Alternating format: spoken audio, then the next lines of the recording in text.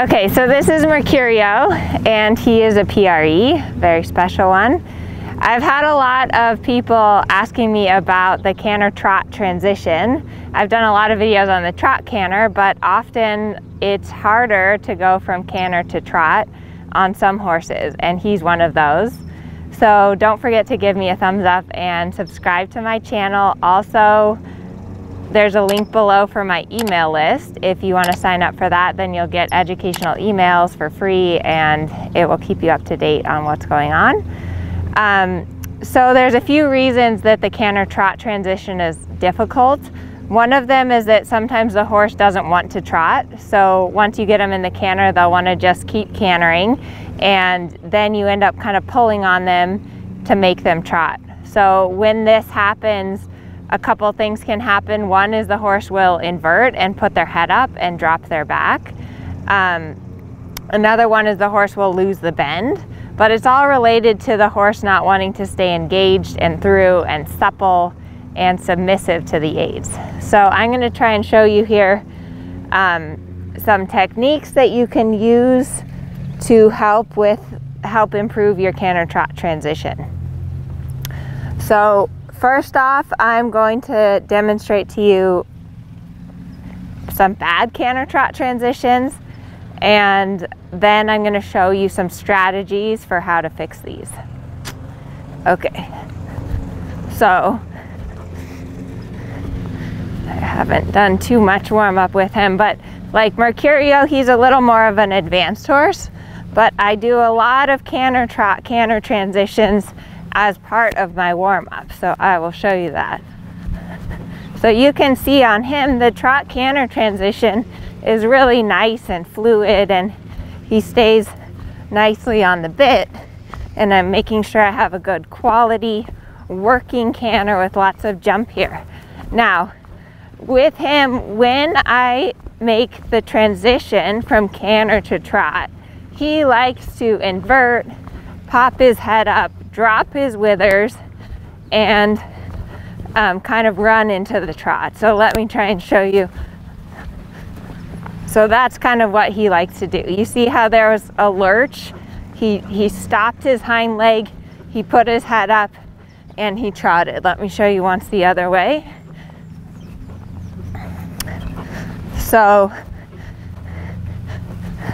again, you see that the trot canter on him is very nice, but I know a lot of you guys are struggling with your canter trot. So he's kind of what I said, like I'll be cantering along and I want to trot, and sometimes he doesn't trot. So what lots of riders do is they pull on two reins, and then you get that, where his head came up, he kind of lurched into the trot, and now I no longer have any connection or bend or anything.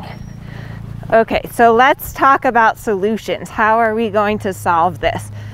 In a good canter trot transition, you want it to be fluid. That wasn't a very good trot canter. Okay, so in the canter to trot, you want to maintain fluidity, you want to maintain the frame, you want the hind leg to stay stepping through. So my suggestions are as follows. Number one, do it on a circle line. Don't do it on a straight line to start with.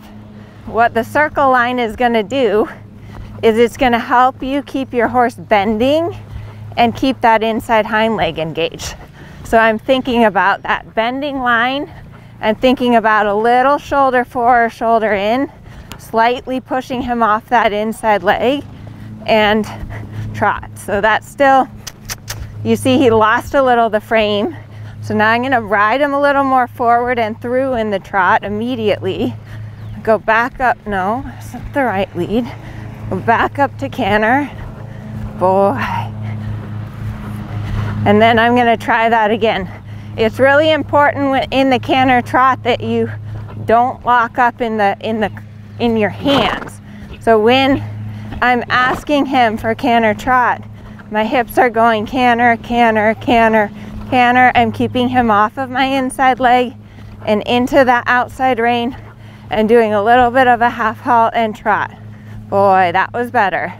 What you want to see is that your horse lands immediately into a nice forward trot. You don't want that your horse lands into like almost walk and then you have to kick them forward to trot.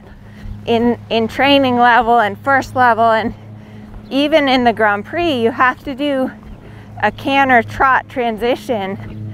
It's one of the most difficult transitions that we come across. So again, I'm here on the circle line.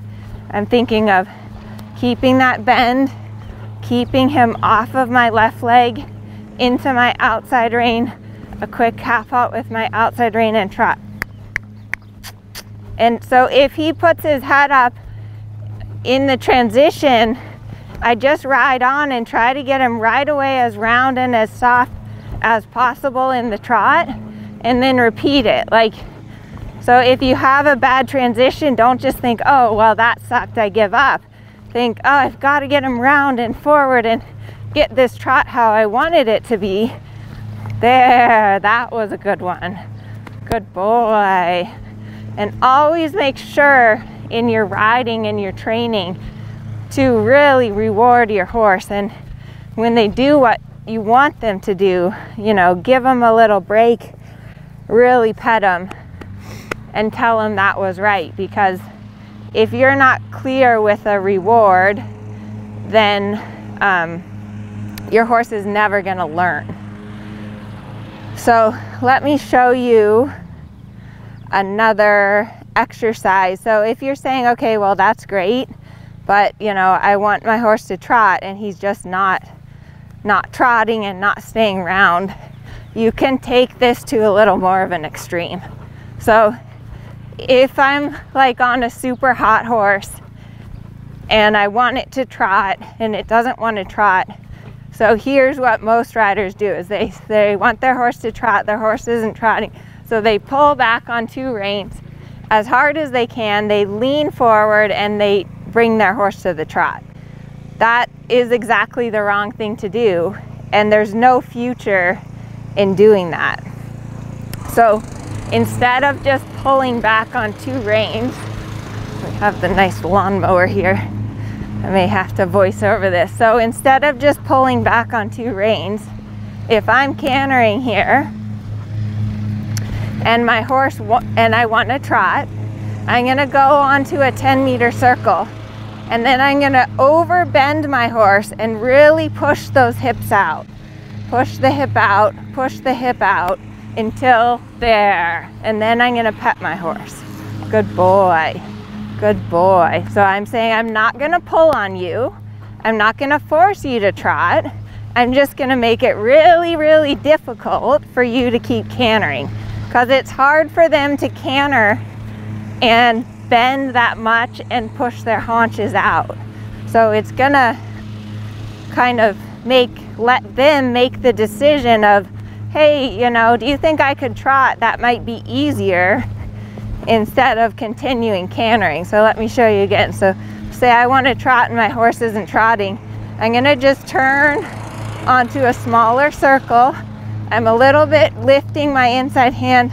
I'm really pushing his hips out. I'm making him separate his hind legs until he trots. Boy. And then I'll do that same thing the other way. So it's basically like I used to work with a horsemanship guy named Ray Hunt. I don't know if any of you guys know of him, but comment below. He was like an old-time horseman guy, and he would say, make the wrong thing difficult and the right thing easy. So let's say I'm cantering, and I want to trot. I'm going to make it difficult for him to keep cantering by bending him and pushing those hips out until there. He automatically said, okay, why don't I just break to the trot? Let me show you that one more time. Good boy. And you can see how as I'm doing this, he's getting better than those first canter trots I did. Like, he's not dropping his back and lurching so much. He's staying more fluid, better bending, pushing that hip out, step forward into trot. Good boy, good boy. And again, rewarding him when he does it correctly.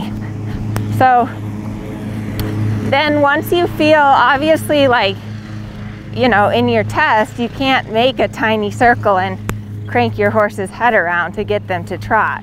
In a test, you need to do it sometimes on the long side or at the letter A. So if I need to do this on a straight line, then I'm just going to use the technique of a little shoulder-fore or a little shoulder in. And since I've kind of already taught that to my horse, there, and it still needs work. Try it one more time. Where I really feel like that transition is seamless. I'm keeping him into the outside rein. No, don't brace. And like with him, if I feel him brace up before trotting, I'll send him forward and make him round there. And I maybe won't let him trot until he's staying round in that transition. Boy, oh boy.